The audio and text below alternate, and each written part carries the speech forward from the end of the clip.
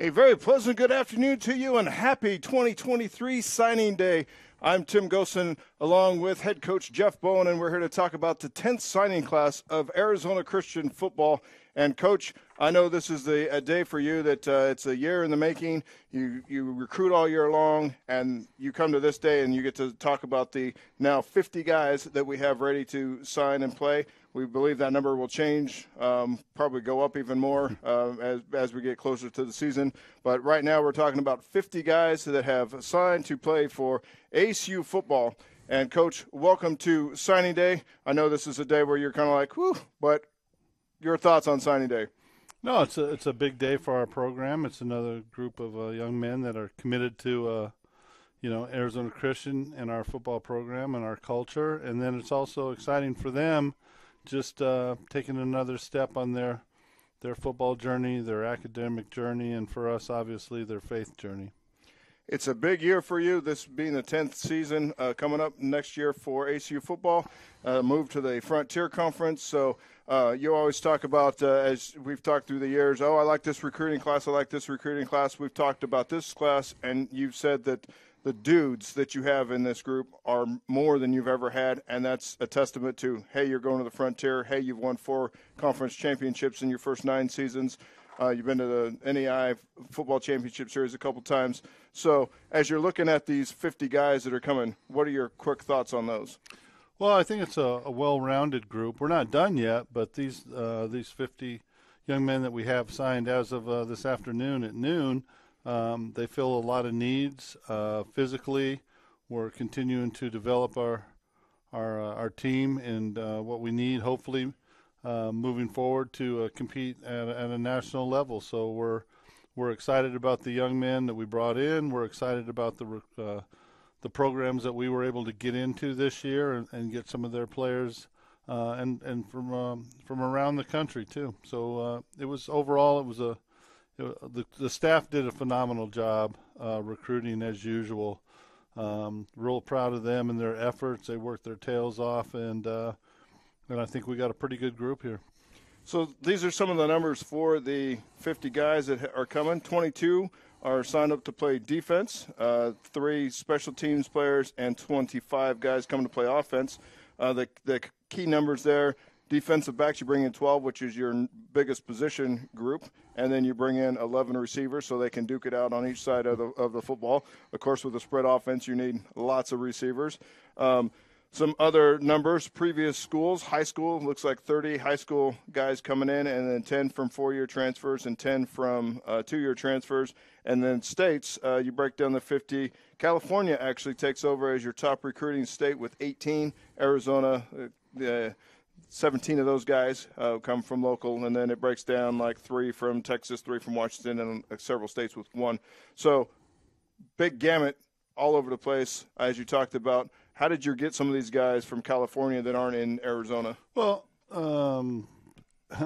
we're balanced up. If you look at our roster, predominantly we're about 35 to 39% Arizona, 33-ish% California, and about 30% the other states. That's been our traditional breakdown the last few years since we've kind of hit an equilibrium on where we're recruiting and stuff. Obviously, Arizona is always going to be our number one focus. It's in our name. Our coaching staff, a majority of them are Arizona coaches, and we take great pride in that. California has always been big for us. They're right next door. The numbers are great. They have a lot of a talent in the state, and so that's always going to be right there with us. And then we've made a lot of inroads into different areas and stuff, so we're really excited about it. Like the power programs we were able to get into this year and get recruits out of, not just go visit them, but we actually got some young men out of there. We got a running back out of Chandler High School this year. We got a receiver, Shannon Coulter, out of Saguaro. In California, one of the premier programs in California, Corona Centennial. And we got Adam Klump from there, a kicker punter. Edison High School in around the Huntington Beach area. We got a young man we're really excited about, Carter Hogue, as a as a running back, defensive back. He'll probably play on the defensive side of the ball for us. He was a first teamer on both sides of the ball there. And then in some of the other states, we hit Cooper High School in Texas, where we got Malik Jackson, a receiver. We got into Bellevue High School in Washington, which is a predominant powerhouse in Washington, and we were able to get Kalani Masunu out of there, a really, really impactful defensive lineman we're really excited about. And then we even traveled into Hawaii. Coach Moore's got connections in Hawaii, and we were able to pull some young men out of Hawaii and St. Louis, which is the dominant high school in Hawaii. Ka'eve Batoon as the DB out of there, and Alakai Molina, another defensive lineman out of St. Louis. So we're hitting the big programs, and we've been able to pull some players out of there, and then we've also, we're scouring all the levels, but we're pleased that we were able to actually get in there and get some of those players this year. All right, well, let's kind of break it down. You've kind of touched on some of them, but let's break it down a little bit. And we'll mix it up this year. We'll start special teams. You mentioned you got the kicker from Centennial, obviously a powerhouse out there in Corona. I know about them a little bit from years past. So special teams, that's an area that can win and lose some games for you. We saw that many times this year where if the field got flipped and it turns into a short touchdown or something like that. So special teams, what do you like that you have coming? Well, special teams have always been big for us just because that's where I first cut my teeth as a coordinator. So special teams were always important. And then we look at what we have. We needed to bring in a long snapper and a good one, and we were able to get that out of Willow Canyon here in the Valley when we picked up Ryan Carter. He's one of the top long snappers in the state. And that's key for us because anybody that watches us and what we do from our punt formation and the type of, not just punting the ball but fakes out of it and doing different things that we like to do, it all starts with the snap. So picking up Ryan was huge. Adam Klump is a kicker-punter combo guy out of Centennial Corona, which is another nice pickup. And then we picked up a mid-year, we signed him mid-year. He'll be here in the fall. Martin Fontenot, and he's a punting specialist. So we're short up there a little bit. We've still got a couple. I can't talk about a few more guys. We're waiting on some paperwork, but excited about another kicker that we may get in. But we definitely shored up the special teams mainly just because of graduation and. That's just part of the game. That's just the way it works. Yep. So, actually, Coach, we were remiss to talk about the couple of guys. There's like 14 or 15 guys that already came and are here in the spring. Mm-hmm. Talk about those guys, and then we'll get into offense, defense. The 14 guys we got in working hard. We were out there this morning with our Wednesday, Competition Wednesday, and they were getting after it, and they're blending in well with our new – our new guys are blending in well with our veterans. On the offensive side, I could rattle off a bunch, but Chase Tompkins is a wide receiver we got out of Dort, a transfer, and Dort's a really good program, and he started a lot of games for him last year as a freshman, so he was a transfer pickup for us, and he's doing a nice job. A couple guys out of Northwest Missouri State that we picked up. One's on campus right now. One will be here in the fall. And so that's Justin Wright, a running back, and Tyree Sorrells, a wide receiver, and he'll be here in the fall. Let's see who. We got a nice DB transfer, Dominic Washington out of West Hills Community College, one of the corners. He's progressing nicely. Ben Hurt, one of the big offensive linemen. We'll see.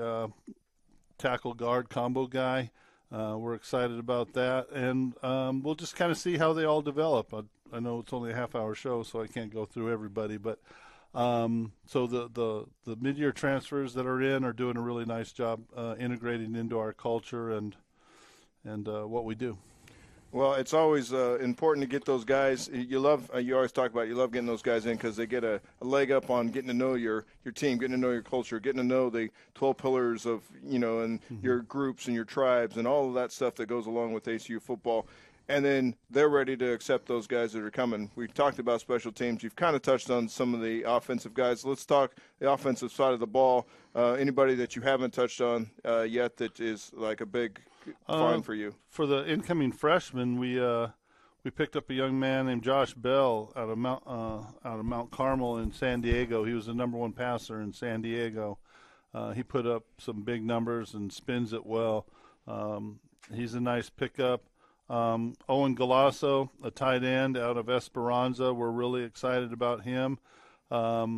We as a true tight end type player. Juan Martinez, a local kid out of La Jolla High School, is a big tackle that we think can develop into something in the future. Analagai Vele,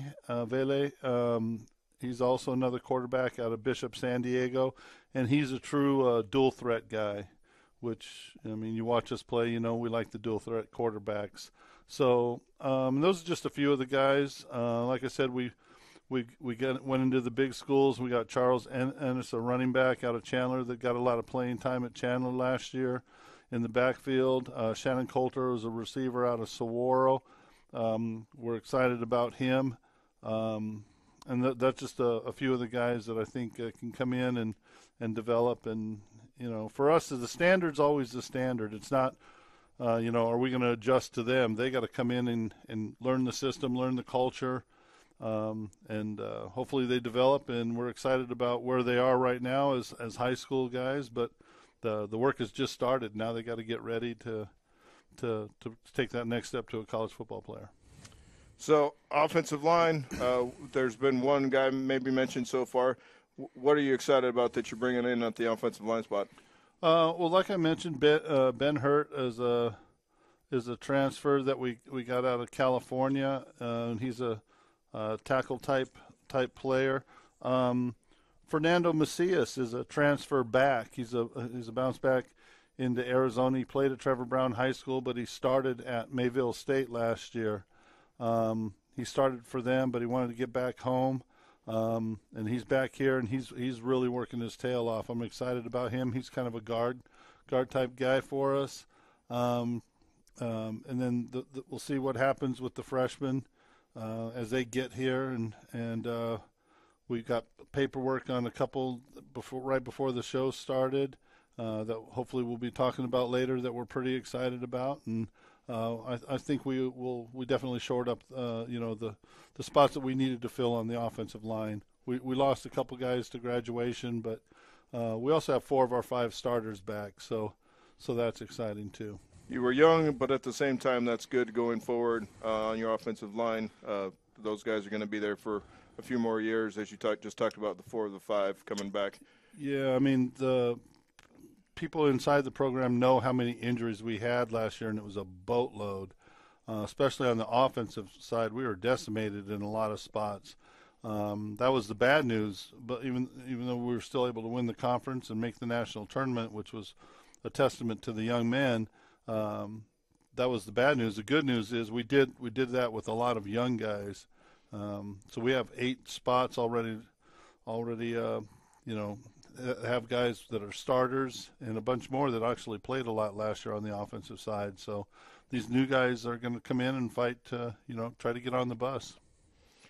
Getting on the bus, that's quite an adventure when you travel with ACU football. Sometimes you end up stuck on the side of the road and using duct tape to keep things rolling along, but I'm sure every football program in NAIA has that type of issue. Obviously, that's going to change. We'll talk about that here in just a second. Let's talk defense. Those are the guys that everybody says defense wins championships, and you guys had a pretty good stout defense last year, starting in your defensive line. What are you adding to that defensive line? Well, the nice thing is we got quite a few guys back on the defensive line that are high-impact guys. You talk about, Moses Smith, who was one of the top producers at the defensive line spot in the country. I felt he was he may not have been named first-team all-conference, but he was a first-team all-conference player. He was dominant. Just ask any offensive lineman that lined up against him. They didn't like it, I'm sure. Yeah, but that's another story. But right. He was definitely a top-notch guy. Maurice Powell is back, so we got those 2 guys, and we got another. Martin Rodriguez is back. Ben Strawn is back. Santan Smith is back. So we got a good core coming back. But we went out and signed some nice defensive linemen. Coach Harris did a great job, and we're still bringing in a few more. But we got one of the top, we feel like one of the top D linemen out of the state of Washington at Bellevue, which is they've been a national power at the high school level for years.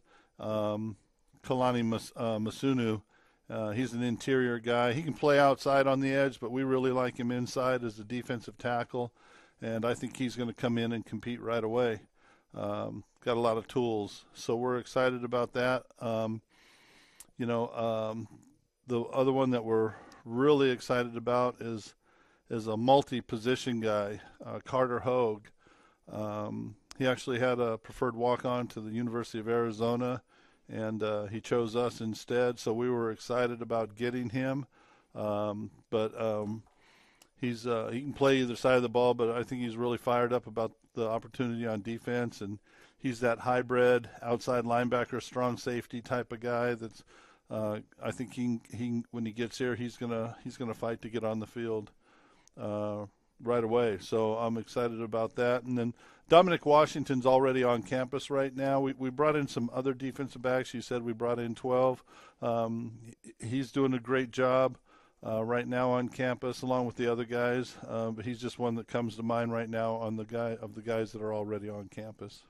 So defensive line, we don't even list DN and D tackle on this team because you're so versatile. Like Moses Smith last year, lined up outside, lined up inside, lined up both spots inside. He was all over all four of those spots. So it's no mistake that I only write DL for most of these guys coming in. So obviously you know what you need, and you like them moving around, and Coach Sewell likes them moving around as well. Linebackers right behind him. What do we got? Well, we're recruiting quite a few guys there still. We got some younger guys coming in at the linebacker spot, but we'll kind of see how that plays out. Alex Payne's on campus right now. He's a transfer out of a junior college in Texas, and so he's with us right now. And then Tyson Sundust is from a state of Washington, and he's with us. So those two guys, we brought in a couple older guys, and we're still we got some young freshmen that we're looking at that hopefully sign with us here in the next week or two that can come in and be impact guys also. So that's a process for us because also because of the change in the conference, different styles of play. Sometimes we're looking at guys that we've signed as defensive ends where they may end up being a linebacker, or a linebacker guy that may end up being a defensive end, and so forth. So we're bringing in we're trying to find long, fast, athletic defensive players that we can interchange throughout our system right now.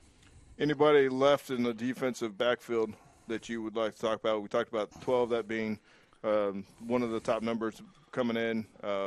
Hogue we've talked about a little bit, but anybody else, DB or corner, that stands out? Well, I could go down the list. We have some local kids. We also have some transfers. We got a young man who's a transfer out of Fort Lewis, Andrew Ochoa. He's in with us. A kid out of West Hills College. We talked about Dominic Washington, Adam Navarrete. He's a local kid out of small school Superior Senior High School in Superior, Arizona.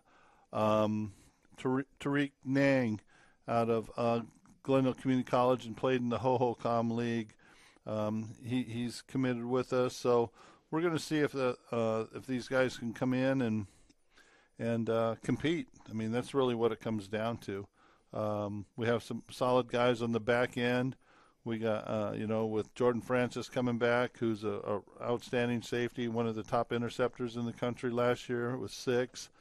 And then Griffin Meyer, who started a lot of games for us, and Andrew Yangweso, freshman from last year. He's going to be in the mix there too. So the young guys that we got in, they're going to have to compete to earn a spot and get on the field. But you got to have a lot of defensive backs because you got to use them on special teams too. So we'll see how that all shakes out. Well, Coach, one of the things that stands out, we've talked about the states and the positions and the breakdown that way, but one of the things when you look at it on paper, there's some siblings that are coming. Now, not all of the siblings that are coming are directly from the football program, but they're like ACU, their sister plays on another team, or they're grads of the school, or there are a couple of siblings.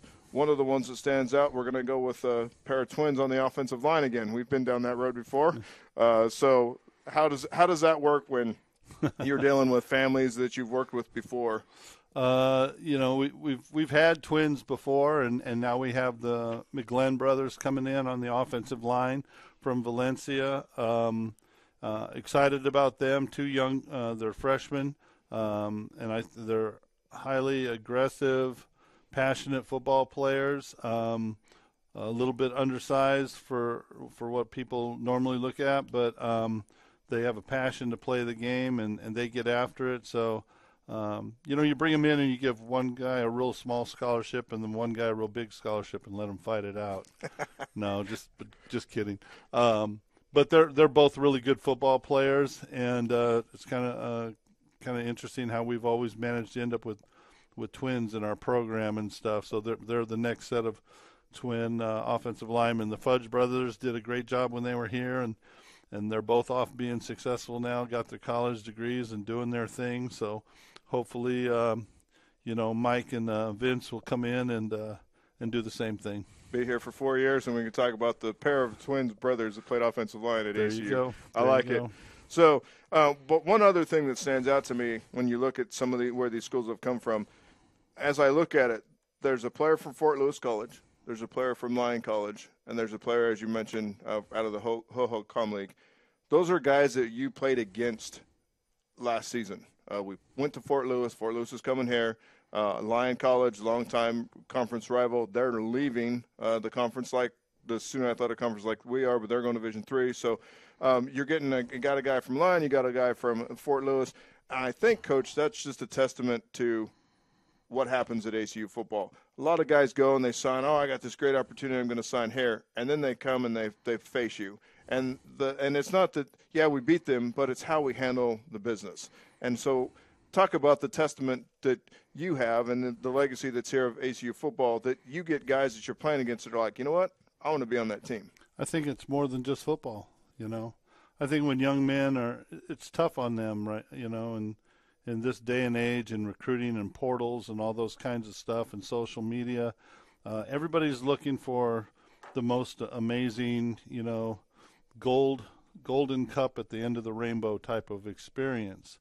And they get those things in their mind, and they may go off and play somewhere, and it doesn't end up the way they thought it was. And then you start looking at more than just football because, coaching staffs change, but is there some stability within the coaching staff where you go to? Facilities are important, and we're working to build our facilities here on this new campus, which is awesome.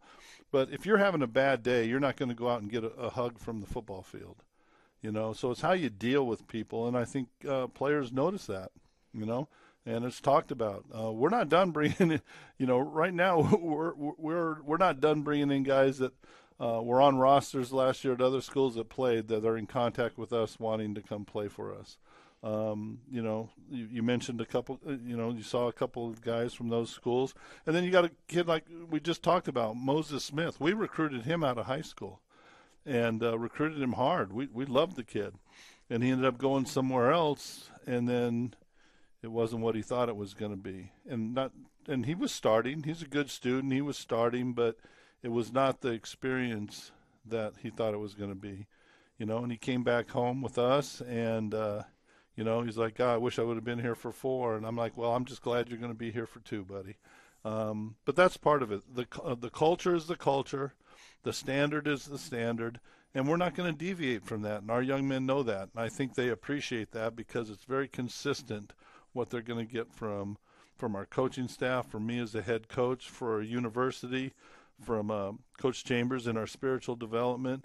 And I think that's what makes us unique, And and you tie that all into a program that also wins on the football field, well, then you got a product that families and young men are interested in being a part of. So I think that's kind of the way we've evolved over the years. Well, Coach, and anybody that hasn't signed and you're looking for a place, this guy has a place for you, and it's a great program to be a part of. ACU football, Coach Bowen leading it. You're making a big change, though, this year. You're going to the Frontier Conference, and one thing that I know will change in the future but doesn't reflect in this signing class, you're going to start getting into Montana and Idaho and places like that where you're going to be able to get recruits from when they start seeing your football brand show up at those schools up that we're now going to play in a Frontier Conference. You're building a team to go compete in that conference, one of the toughest conferences in the NAIA. How do you think you've done so far in preparing for the transition to the new conference? I think it starts, first of all, with the young men that are still on our roster. We won a conference title last year, our fourth one in our school history. We played in the national tournament again. We played the number one team in the country, and it's a 3-point game with 9 minutes to go. And we showed we can play good football. So our young men are looking at it. What do we got to do to take the next step? And win at the national level. So starting with our returners, and they're doing a great job right now. They are working their tails off. I'm really excited about that. I'm excited about our leadership development and our core leaders that we're meeting with weekly. The 14 guys we've brought in are fitting in, and they're training hard and learning our culture. And now for this signing class, their job is to come in and be part of that experience. It's like I told them on recruiting day, if you're worried about if you're starting or how many guys are playing your position or how many catches am I going to get or how many sacks and all that kind of stuff, go somewhere else. We're about building our program into a national contender, and you can't do that with I guys. You got to do it with me guys. And I think we signed a bunch of me guys. So we're excited about that, and that's what we're going to need to do to take that next step. We've gone into those places, like we got Corbin Walling out of Idaho, and he's a starter for us, and we signed 3 kids out of the state of Washington this year. So we're going to make inroads into those areas, and I'm excited about making that change into the new conference. It's going to be a lot of fun. Well, it's ironic that you can go and recruit a kid in Montana, let's say, and say, hey, you know what, you're going to have an opportunity, even though you sign with us, you're going to have an opportunity to play in your home state 2 or 3 or 4 times in a season because that's how the conference lays out. So they may have 5 home games, and, I'm going to stay in Montana, but they're coming to Arizona, they're coming here, they're coming there. So even if they sign with us, there's still that opportunity to play. So the future's bright for those couple of areas as well. Oh, yeah, we're excited to get up in. We've done a good job in the Washington, Idaho area, and we've recruited up there pretty hard.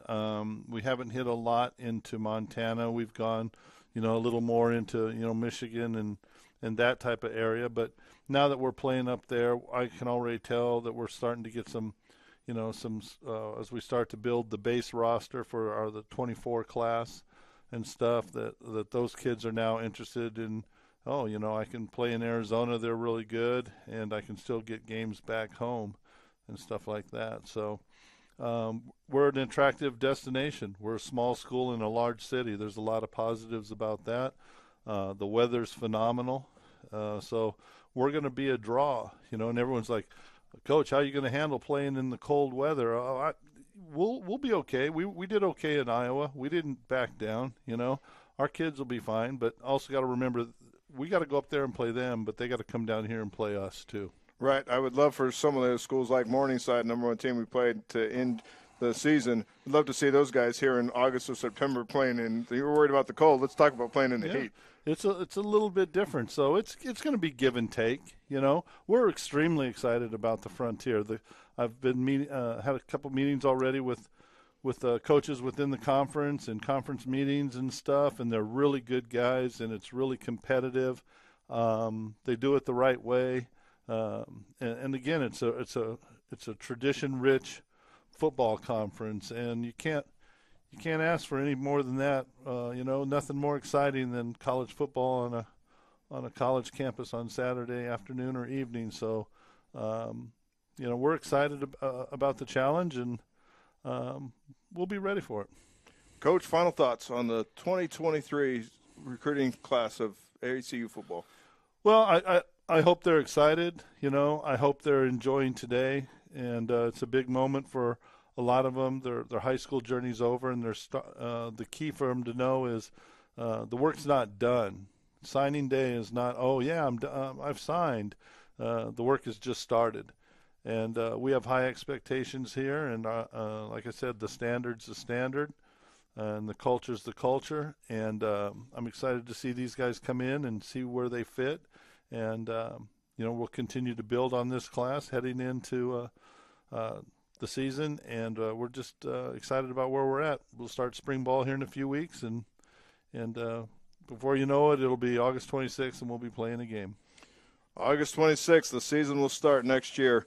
Coach, thanks for taking the time. I know you're excited about your signing class, and for those 50 of you that have signed to play with Arizona Christian football, you are in great hands. And again, if you have not signed on the dotted line yet, talk to this guy. He can get you in the program. Coach, I look forward to writing about these guys and seeing their futures unfold as they play for ACU football. Thanks for taking the time again. And for all 50 of you that have signed, welcome to the ACU football family. For head coach Jeff Bowen, I'm Tim Gooszen saying enjoy the rest of your Wednesday afternoon. Roll Storm.